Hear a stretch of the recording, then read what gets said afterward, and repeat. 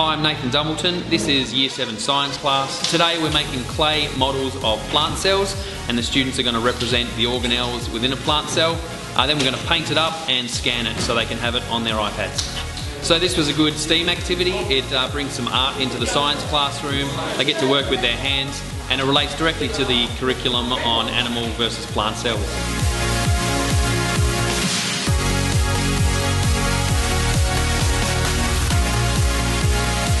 This project has helped me understand what the organelles do in the cell, and it gives me a 3D actual hands-on experience to see where the organelles and how they work. We learned a lot through this session, as because we made each organelle, we kind of remembered its structure and we memorized how it works, instead of if we had only looked at a textbook, we would have basically only memorized the definitions. And I guess this hands-on activity was the better way of doing it.